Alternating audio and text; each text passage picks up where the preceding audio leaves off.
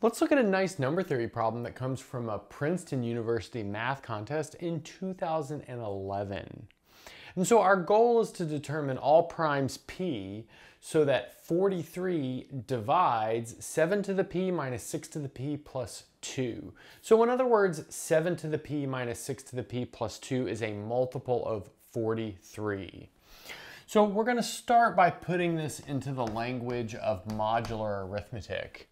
So this is equivalent to saying that 7 to the p minus 6 to the p plus 2 is congruent to 0 modulo 43.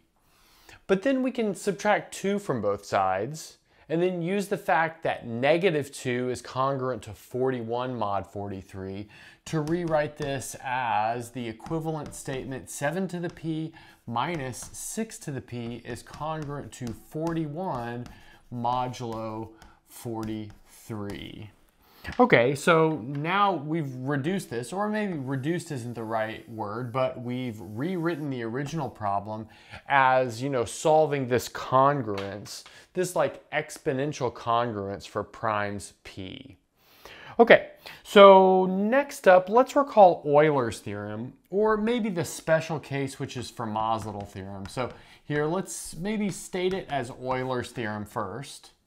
And that says if the GCD of a number a and a number n is equal to 1, then a to the power of phi of n is congruent to 1 modulo n.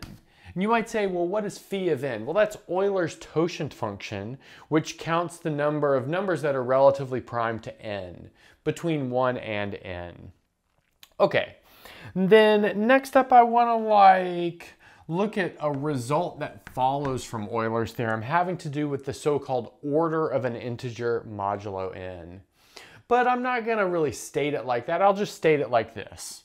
So if a to the m is congruent to 1 modulo n, then m divides phi of n.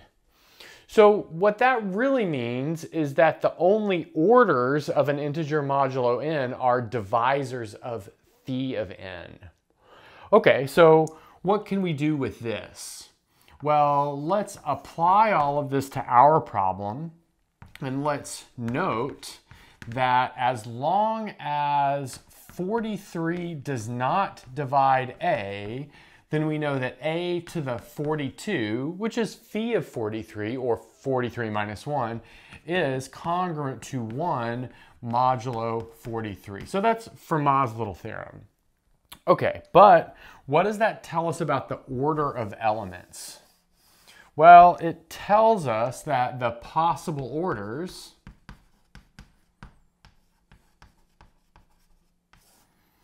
are, well, divisors of 42, but we can write those down pretty easily. So 1, 2, 3, 6, 7. I think maybe 14 will be next, 28, and then 42 after that. So those are all of the divisors of 42. So that means that perhaps we should find the order of 7 and the order of 6 modulo 43. But we don't have to go very far just because those numbers are relatively small. And the fact that this is part of a math contest where you have limited time and we're not really testing computational skill, mostly just problem-solving skill, the orders are probably fairly small. Okay, so let's make the following calculations. So let's start with determining the order of 7. So notice that 7 to the 1, well, that's congruent to 7 mod 43. There's nothing really to do there.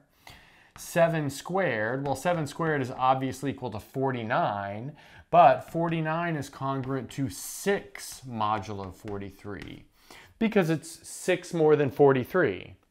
And then 7 cubed, well, we don't need to do 7 times 49 because we're reducing mod 43. So we'll just do 7 times 6. And so this is congruent to 42, which is in turn congruent to -1 modulo 43. But that means that if we take 7 to the 6th power, that's the same thing as 7 cubed squared, and that'll give us -1 squared, which is 1 modulo 43. So in other words, the order of 7 mod 43 is 6. But with that, we can build the following chart, which will be super helpful towards our goal. So that chart goes like this.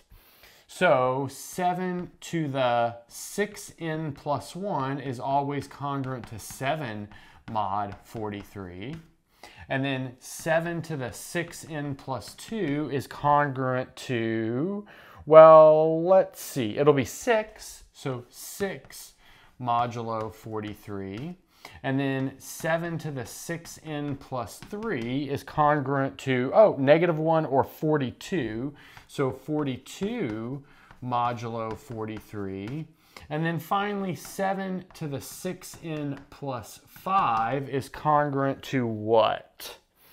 Well, that'll be like 6 times -1 because it's 2 plus 3 is 5. But 6 times -1 is -6. Oh, but that'll be like 37. So 37 mod 43. And you might say, well, don't we need the others? We're missing 6n plus 4 and plain old 6n. But notice that 6n plus 4, that is never prime. It's always divisible by 2, and it's never equal to 2. And 6n, well, that's also never prime. It's always divisible by 2 and 3. Now, notice that 6n plus 2 is only prime when n is equal to 0, and 6n plus 3 is only prime when n is equal to 1. So this just gives us 2 primes here to work with. So this is the p equals 2 case, and this is the p equals 3 case. Whereas these others, this 6n plus 1, there are infinitely many primes like that, and there are infinitely many primes of the form 6n plus 5. And since we're exponentiating by a prime, it's good to keep that in mind. Okay, so let's maybe bring that chart to the top, and then we'll make a similar one for powers of 6. Okay, so here's what we came up with on the last board. We found the powers of 7 to the p mod 43. When p was a prime of the form 6n plus 1, we got 7. When p was equal to 2, we got 6. When p was equal to 3, we got 42.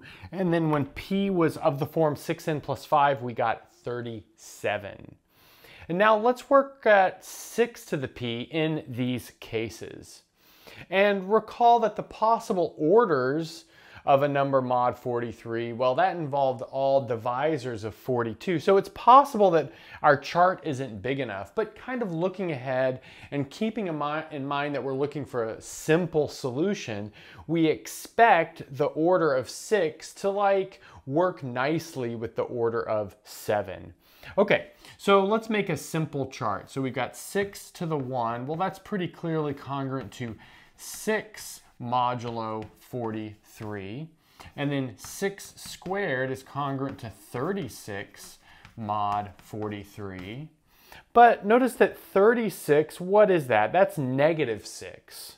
Well, let's notice that 36 is -7 mod 43. So that allows us to calculate 6 cubed pretty easily. So 6 cubed will be congruent to -7 times 6, but that's -42. Oh, but -42 is simply 1 mod 43 because we add 43 to it and we get 1. So this is congruent to 1 modulo 43. But now we can fill this in. Not only is this true for 1, but this will be true for everything of the form 6n plus 1. And this is true for everything of the form 6n plus 2 and 6n plus 3. And then we'll loop back around. This is also 6n plus 4 because here the order is 3, and then so on and so forth. So to fill this chart in, well, everything of the form 6n plus 1 will give us the number 6. Everything of the form 6n plus 2, which is the number 2, will give us 36. 6n plus 3, which is simply the number 3, will give us 1. And then 6n plus 5, which loops back around to this one right here, will give us 36 again. Okay, nice. But now let's take their difference and see when we get 41. And we're only going to get that one of the times. So 7 minus 6 is 1, 37 minus 36 is 1, 6 minus 36 is negative 30, but negative 30 is the same thing as 13. And then finally 42 minus 1 is 41.